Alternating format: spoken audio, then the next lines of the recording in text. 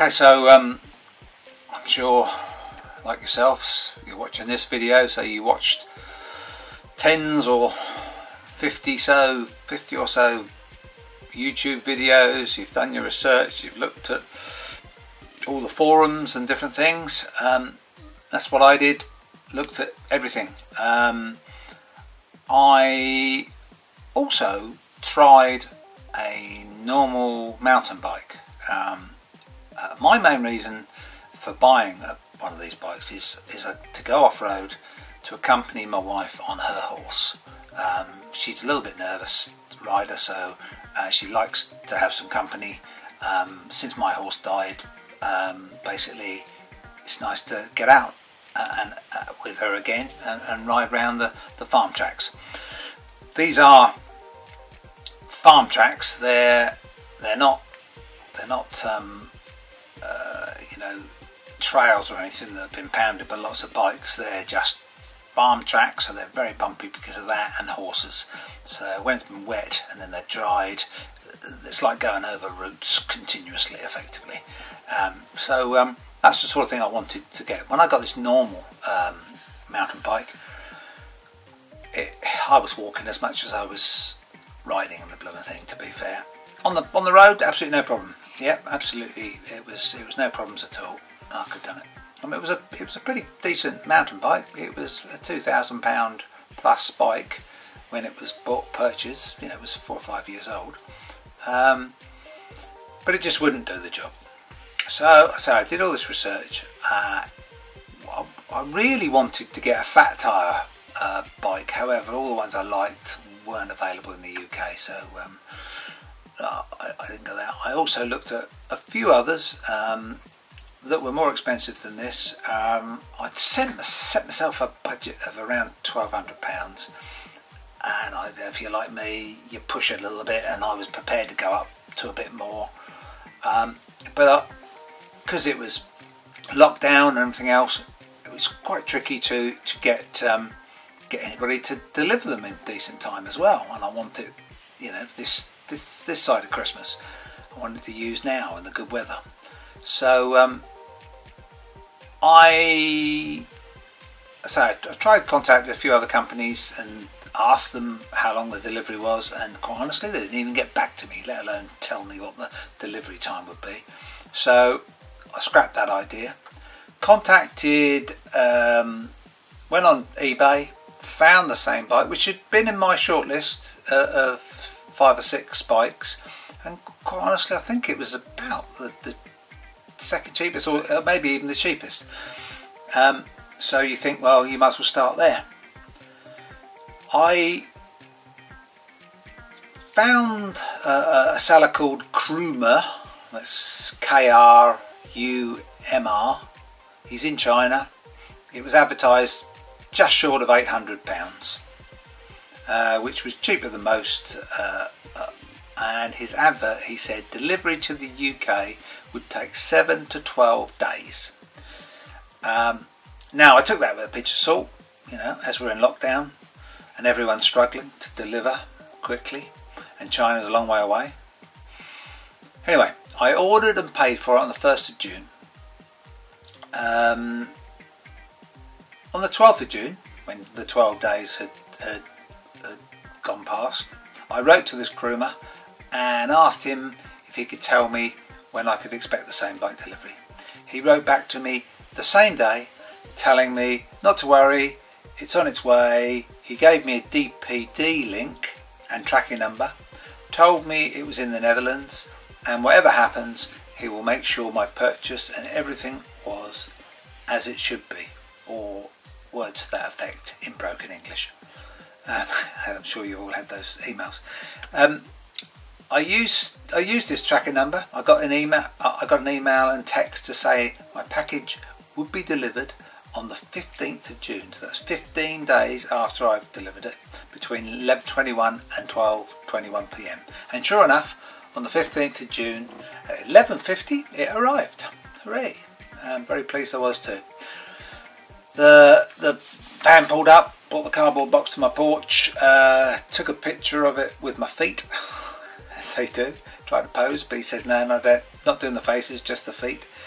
The box, as you can see in this video here, was in great condition, probably the best I've had, to be honest.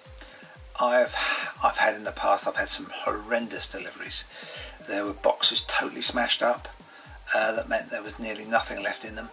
I've had Hermes deliver very expensive items to inside my dustbin at the bottom of my drive on bin collection day, and they were then tipped into the refuse collection lorries. I found Hermes to be the worst. They text saying your package is going to be there between X and Y, but they don't turn up. They do eventually, to be honest, most of them, unless they put them in the bin. You know, they say we tried to deliver, but you weren't in when I was. And let me assure you, I've got 2 Labradors that would bark loud enough to wake the dead. I find it's a shame, as if retailers were to tell you who was the delivery company. We could put the bad ones out of business and keep the good ones like DPD going, and that way we get a better service. DPD were first class. Big shout out to you guys, keep up the great work. Anyway, back to the Samebike. It's a 350 watt version. I opened the box, everything was present and correct. I took the battery out, started charging it, then went about assembling it. I watched a couple of videos on how to do this before starting, so I haven't done a video on this, as there are plenty out there. The instruction manual is not that great, but the build was easy. I took my time. It took me just over an hour. I had to make a small adjustment to the front disc brake as it caught on the wheel very slightly when it spun round. I took my time with this. The most awkward bit of the assembly was the rear mudguard, or fender as they say. This was fiddly and it was very flimsy. Also, every time you adjust the seat you have to adjust the mudguard also. The front mudguard's not much better. The back one, you can see, goes rattles about a bit when it's moving along. The front one gets moved. And it's a bit crooked now. I'm just realising that now. Thought I heard a little noise last time I was out on it. Yeah, so, and also when you're in muddy old fields, the mud just gets trapped underneath there. Last time I went out when it was wet across the fields, I had to get a stick and pry it all free. A little bit about myself. I'm 6 foot. I'm 195 pounds, thereabouts. If you've asked me that question 12 weeks ago, I would have been 180 something. Definitely 10 pounds heavier than I should be, if not a bit more.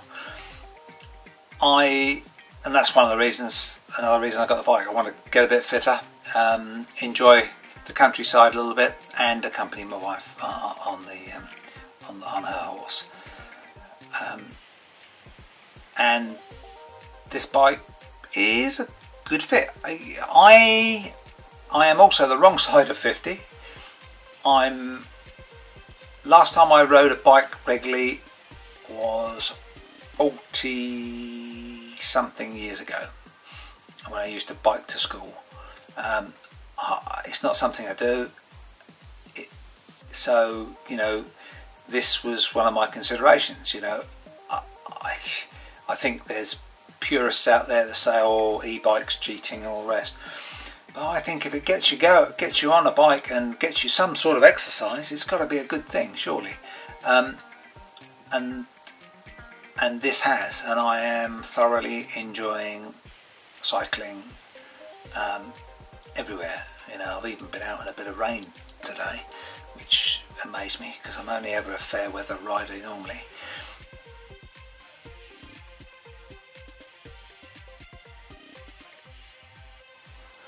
Right, this is me on one of the tracks we often ride with the horse. It's a farm track, just tractors use it. It's little bumps all the time, as you can see, bounces around, but the suspension is absolutely fine of it. You can actually see the rear mudguard there, that's wobbling like crazy, and that's a little bit annoying. It does wobble about, gives a bit of vibration, a bit of rattling noise. But I'm riding this, filming the drone, and I've got some Mavario glasses on, they're BT 300s, that I can see through and see the drone at the same time, and it's on active track. And I've specially done this little piece because there's no trees one side of this, so I can get the footage. And then you've got the online chest camera showing you the onboard experience, if you like, and the speedo at most of the times, which is in kilometres per hour. But you can see, go along these tracks, 20, 21 now, I think we go up to about 25, no problem. Bit of a close miss there, so I had to stop with the drone there, so it cuts and goes into another piece. But yeah, these are typically the tracks, and then there's a lot of headlands that go up as well, which is just grass. They've just been cut, actually ready to take the crops in a few weeks' time. But yeah, it copes with this really well. Yeah, it gets a bit slippery when it's wet. You get a shower on this, which I've had a couple of times. It's quite slippery, moves around uneven, but no problem. It's good fun. You can see, look, get up to 26 now. Lifting off the saddle a bit makes it a bit more comfortable. I don't know, say saddles. I don't think there is a saddle that's comfortable, in my opinion, personally. But this one, yeah, it's not a bad track. And then shortly I'm going to turn on to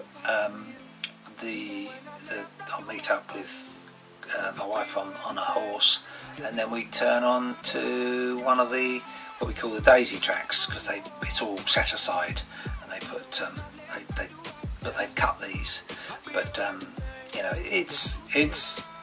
it's been ploughed and a bit bumpy, and there's the only things that have been along it. You can see my front forks are shaking quite well there. Well, you can see from the hands at how much you're getting, but again, it deals with it very, very well, and it's not that uncomfortable at all. I'm quite enjoying it, actually, definitely. So yeah, pretty good.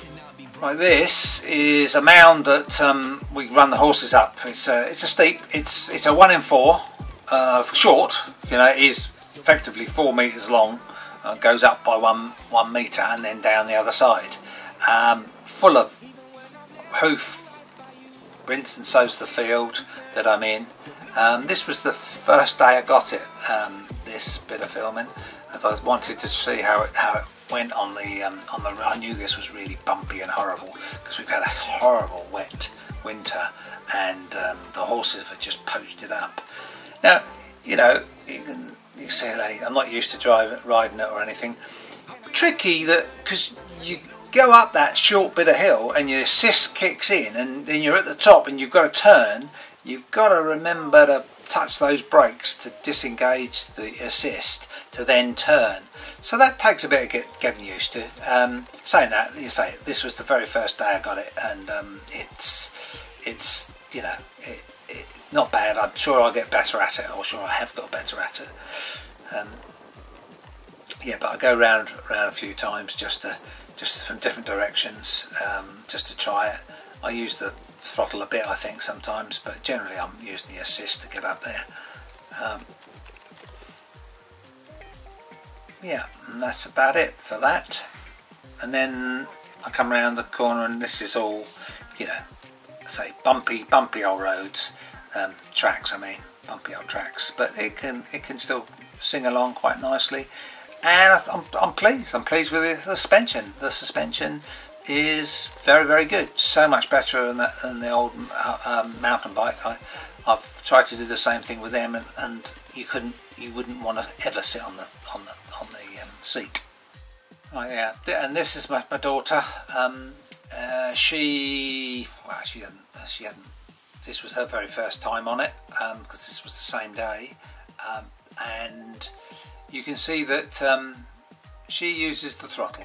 She's got used to the throttle, and she uses it. She said, "Oh, it was a bit bumpy. I find it hard to pedal, so I just use the throttle." And it goes along nicely. It's the same bit. We did a few takes on the same piece because, again, I wanted the drone not to bump in any trees and things like that, so I've got to watch out for that. But you can see it bumpy away, but she just puts the foot on the throttle. She's got a friend, lives about 15k away, and she goes down there on it, and then she comes back, and she does that journey in really good time, really quick, because she texts us just when she's leaving, and when she comes back, and it does the job. It's given her some freedom, so we sort of share it, both of us. It's probably why it's done 200k already in the 2 weeks I've had it, but yeah, she enjoys it. It's a good thing. Gets her some exercise. I think this shows the manoeuvrability of it. You know, so it's the first time Eloise is on there. You know, she's been on it for about half an hour, and yeah, okay, she could have done this. This is a little bit tight. Couldn't keep on that path there, but it's not hard to move around. It's easy to steer. These people go on about the lightweight ones. I'm sure they're better, but for a novice like me and my daughter, it's absolutely adequate. I also rode her around without using any battery, and it was absolutely fine. Had no problems, no issues. So this is one of my road runs, one of my initial ones. Might be able to see, I think I'm about, I don't know, I think that's about 35 kilometres. That's all I've done on it then when I've gone for this one. These are the sort of tracks I ride. This is the roads around me, you know, definitely minor roads. You'll find grass growing up in the middle of them, lots of debris in there, lots of potholes and uneven surfaces.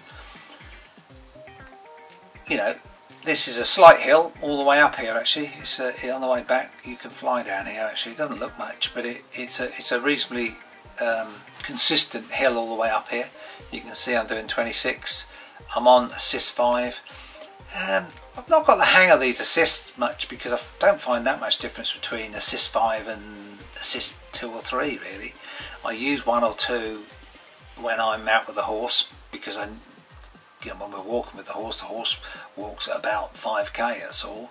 So, and that's quite tricky. If you get anywhere under 5k, it's quite hard to keep your balance. But the only thing I have noticed is if you use the throttle, which I only use at the bottom of a hill usually, especially if I've turned into a hill and just had to slow down and then turned into a hill.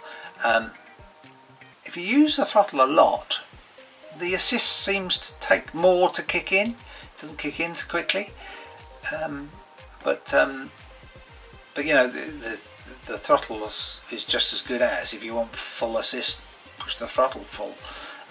Quite often when I'm on with the horse, I can use the throttle to keep a steadier pace, because if I pedal, the assist comes in and it'll shoot me off faster where I want to go. So I can use a tiny bit of the throttle just to keep me going at 10 or something, well, whatever, 5 to 10 kilometres an hour.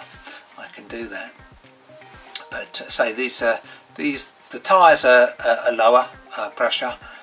They're on, say, about 38, I think. I've probably lost a little bit more since I put them down to that, because I've been out a few rides. And the suspension I haven't locked off, because it's just just forget to do it, to be fair. So that might make a bit of a difference, but it sings along nicely, it gets on okay. And coming up here we're going to go out on a B road, which is, you know, a bit better surface just coming up, and you'll see there the sort of speeds that we can get to. I did have my map running for this ride as well, so it was telling me all the stats as we get it, and I'll put them up on screen as they come along. But you can see here, look, get up to 30, 31, you know, it's 30, 31, and it's easy enough. I think if you want to go any faster, on my legs, I don't think we'll go much faster than that. You need another gear or so. I might have 21 gears, but I'm in top gear. When I go off-road, I change the gears. I put it on, let's say there's 21 gears, this is in 21. If I don't know if that's 21 or 1 you call it, but anyway, it's 21. I'm in for the road work all the time, never change it. For off-road, I'm usually in about 7, so I just take the first cog down, so I'm on 14, so that'll be gear 14, wouldn't it? To the top one of the second cog. So this is telling me what we've done so far. So 9 minutes 39 seconds, overall speed for 2 miles 12.4 miles per hour, and the split speed, in other words the last mile, which includes that nice smooth road, on flat, 14.6 miles per hour, going along there, and we're doing 27 now. So obviously that's in miles per hour, gives you an idea of the miles per hour, and the clock's showing kilometres per hour. I did change the clock to miles per hour, but I didn't like it because it just seemed too slow when you've got a smaller figure on there, so I prefer to have the 30s, as I'm so used to driving the car with miles per hour. I seem to think I'm doing a lot faster this way round. And you can see, obviously this is double speed, all this, if you didn't realise, just to get through it a bit. Yeah, so it goes along. This is the sort of speed you go, really. 25. If I get a bit tired, I'll use the throttle. And for the hills, especially the beginning of the hills, I'll use the throttle. But goes along really nicely, very steady. I've heard people say the tyres aren't any good. Well, for the little I know, they're fine for me at this point in time.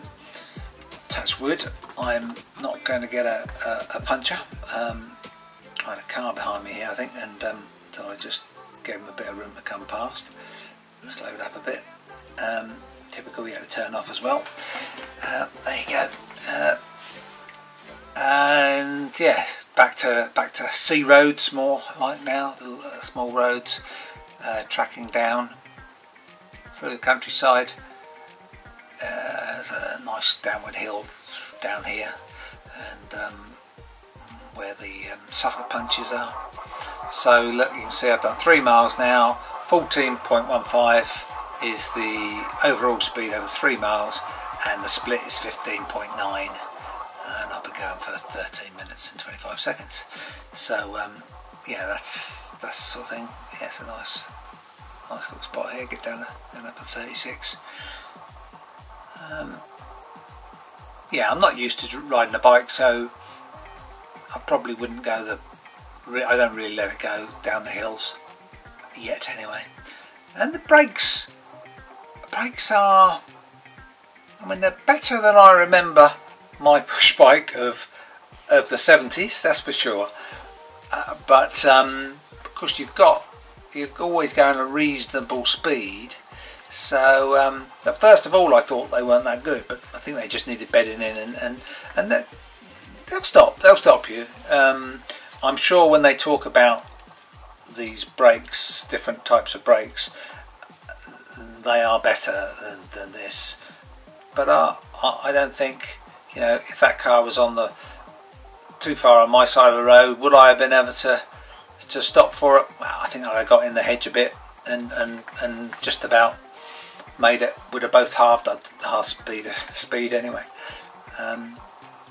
going past the Suffolk Punch field. That's why I have a little look over here, but I don't think it was all, they're all in the shade, cooling off, so you can't actually see them, I'm afraid.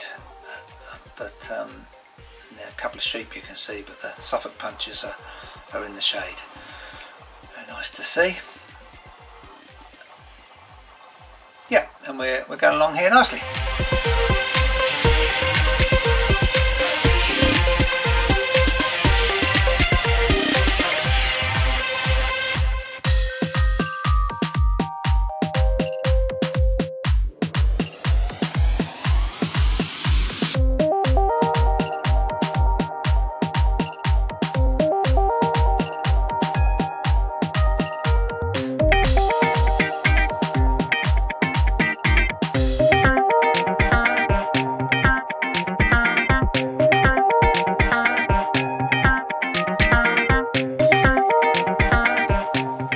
Just pulled over here, had a little look. They had it was meant to be a barn conversion, but it looks like an office type thing. It was up for sale, and I thought I'd have a quick look at it. But anyway, and you can see I moved off there. I just gave a little bit of throttle, get me going again, and then I'm pedalling.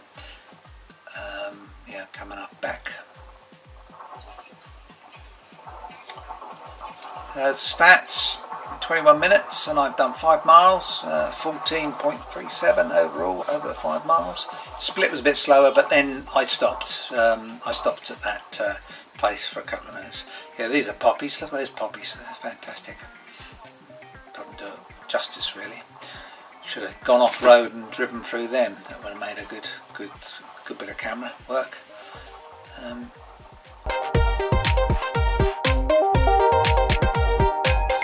I spotted some racing bikes up here, road bikes, and I thought, oh, come on, let's see if this thing, how fast we can go past it, if we can catch them and go past them.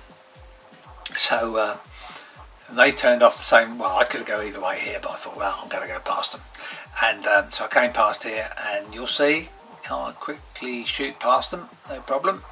They got a fair bit of kit on the back, but I then thought to myself, well, I'm on an electric bike. I don't want them to think I'm not pedalling, so I've got to keep pedalling. And this is a hill. This is a, you know, it's not huge, but it's an upward climb for a long, long way. This is, and because I knew I had them behind me, I thought I've got to keep pedaling. I can't keep pedaling because I don't want to think I'm cheating or anything. And so I carried on. You can see I'm flagging a bit now. I'm flagging a bit. Because this hill's going on and on, and I'm sort of edging at that throttle to think, well, can I just get a bit of throttle going? I don't think I actually have used it yet, because up the end here there's a turn, and it's a bit of a mucky old road, as you can see. Look, sand and stuff, and gravel all over the place. So now I had a little go with the throttle.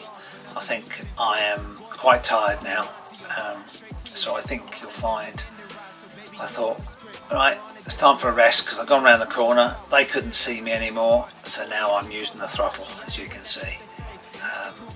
I'm having a rest, and it's sailing along 24, 25 miles an hour. It's still a slight hill, but it's not much of one now. It's slight, and then I'm going on to another road. So now I use the throttle there to get myself going out of the junction. It gets you going quickly, and then I'm back on. Now this is a pretty decent hill. It's a good hill down. Got a sort of an S-bend, more or less on the flat, and then it goes up and up. It starts off steep, gets a little bit shallower, then gets another steep piece. But yeah, that's, and yeah, nice little bit to go through. This is. But the hill goes up to that. You can see the house is halfway up that hill, so it goes on for quite a while.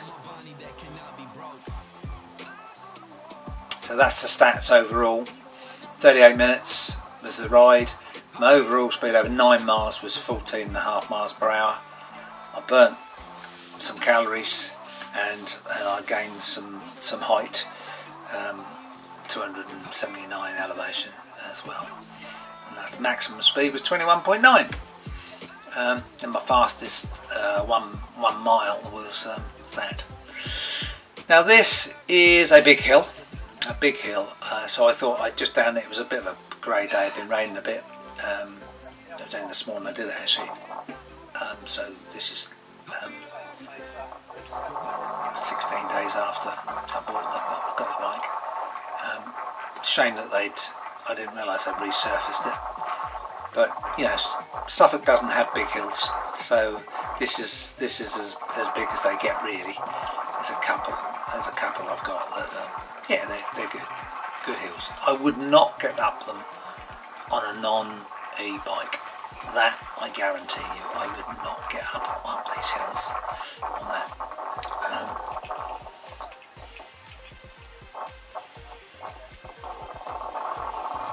So I wait until it gets down a little bit, and once we get there, and then I've got to put the throttle, and you can see I've put a fair bit of effort into that because it's I'm moving around a bit, but we're still doing 24, so it's keeping its speed. Obviously it's not going to assist you over the 25 anyway, so you know, if you're trying to go up faster than that, you've got no chance. So I'm doing 26 to be fair, so it's doing well. It's doing well to do it. Look at the DPD guy, he's not bringing me another bike there, but nice guy, waited for me. And yeah, and we go on there, and then there's another hill that is coming up. This one's quite a sharp hill. Definitely need, well, on any normal bike you'd need to get the speed down it before you get up a bit. But this one, you'll see the surface is different, so when we switch to it, and yeah, it's a good hill. This good hill, both ways. It's sharp up and down. Pain in the car actually, because if you meet anything here, you got to reverse a long way, but either way, so it's not so good for that. You get a few of the school buses come up and down this as well, so that's not great. We want to meet one of them on the bike. That's why I'm not going too hard at the moment. There shouldn't be many school buses about. So yeah, look, they're doing 34 to the 35 to the bottom of this hill, and then I've got to go up the other side. Another biker coming down. I don't know what type of bike he had. You can see I'm swaying a bit to keep the pedals going, so it's a good workout. Anybody says it's not a good workout, it is a good workout on a e-bike or not. You know, you've got to give it some pedaling.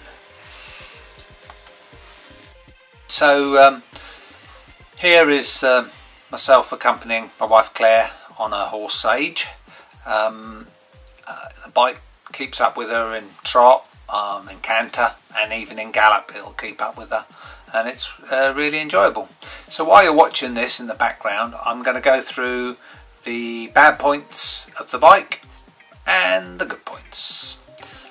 Okay, the bad points. The mudguards, they rattle, they move, and they clog up with wet mud, when it's wet obviously. But this is an off-road issue. On the roads I don't think you'll notice these points much. They are still poor quality and the fixings are very basic. The assist, it's great if you want to go fast as possible, or between 10 and 30 kilometers per hour. But if you want to roll along at a constant slow speed, the only two ways you can do this is to turn the bike off, so no assist, no throttle, or use the thumb throttle only. If say you're trying to go about 5k walking speed and you've got the assist on, it'll kick in and you'll be up to 7 or 8 kilometers an hour.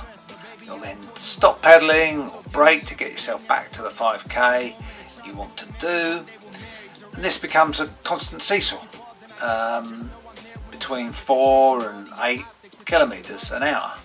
Not great if you're trying to talk to someone as they walk beside you.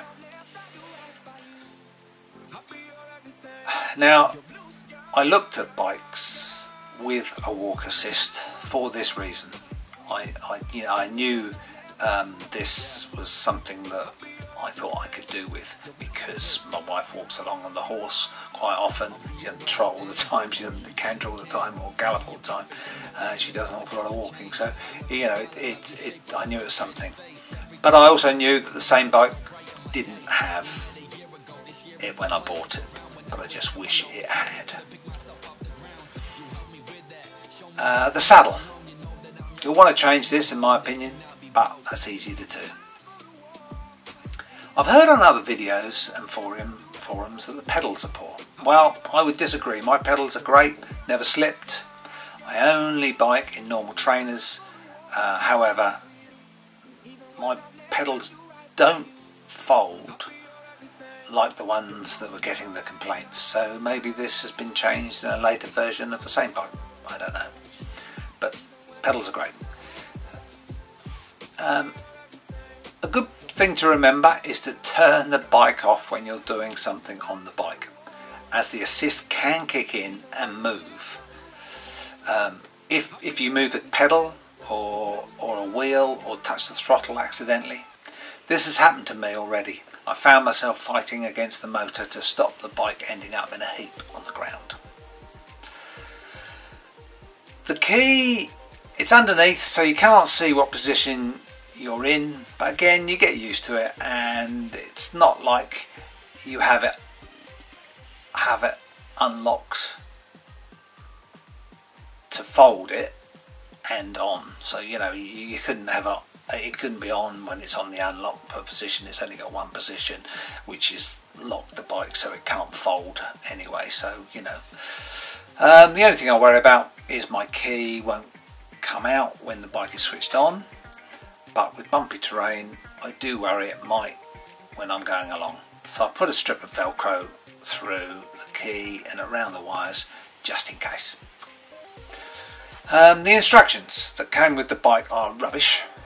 If you're the sort of person who likes to read through instructions before you build and ride, these won't suffice, well, won't satisfy you. If you're like me, never read instructions, just watch a YouTube video, it's all pretty easy. It is easy, you know. I'm not great at putting things together, but it was a doddle. It was a doddle. You can't change the height of the handlebars. I've got used to the setup now, but at first I was considering buying a handlebar extender.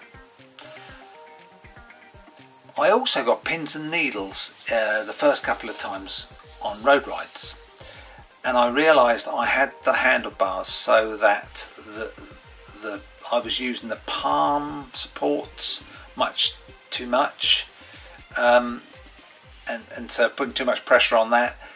So I just loosened and twisted so I had even pressure across the whole of my hands, and I haven't had that issue since. So that was just a setup. I got a little bit wrong. I'm not sure if this is a good or bad point, but the battery seems to read 100% most of the time. Even when I've done 20 plus kilometres, I'm not sure it's accurate in its reading.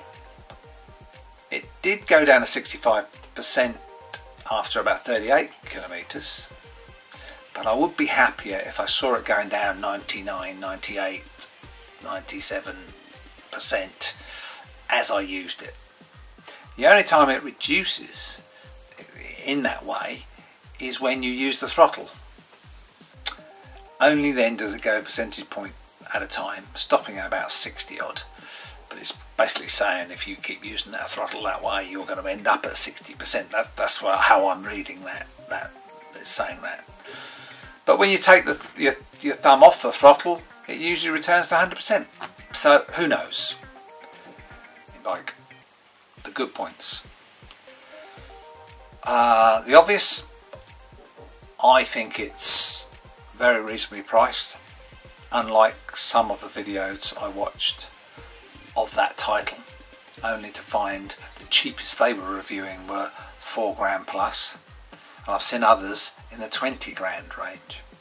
In my opinion, even if you didn't mind spending that sort of money on a bike, your personal fitness and skill would be the biggest factors in the success of such an investment. And you guys aren't watching this video. If your goal is to compete in some Dakar downhill slalom for mountain bikes, then the Samebike is not for you.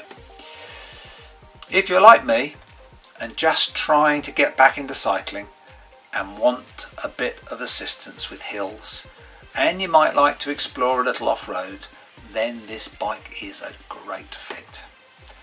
I can see some people who will get bitten by the biking bug and they will steadily progress to more specialised machines,